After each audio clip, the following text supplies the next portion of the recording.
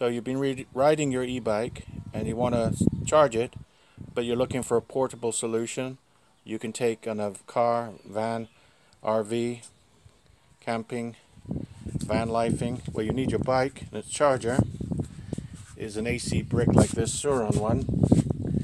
But if you've got a solar panel, you're going to charge it with sunlight. You need a 200 watt panel. Rigid panel is better than a folding panel, in my opinion, much more reliable. And an EB70.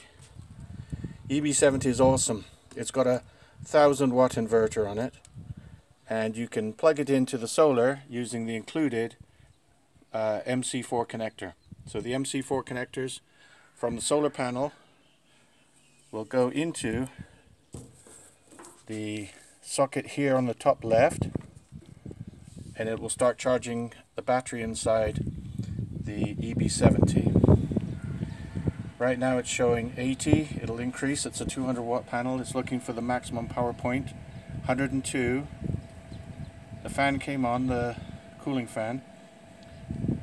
It's a bit cloudy today.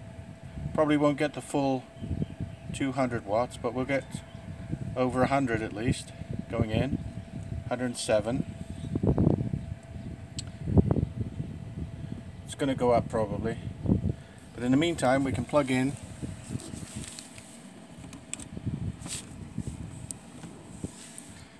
and turn on our AC.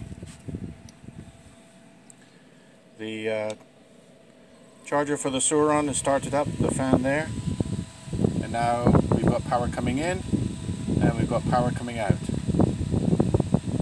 102 watts coming in and 649, 650 going out. So it's passing through some of the charge, and the e-bike is charging.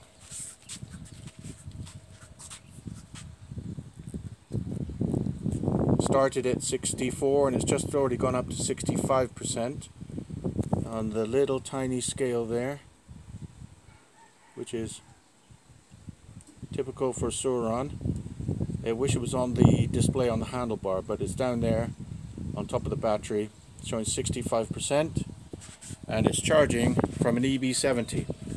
So this is a good way if you've got a van and you're traveling with your bikes to have a solar generator to charge your e-batteries.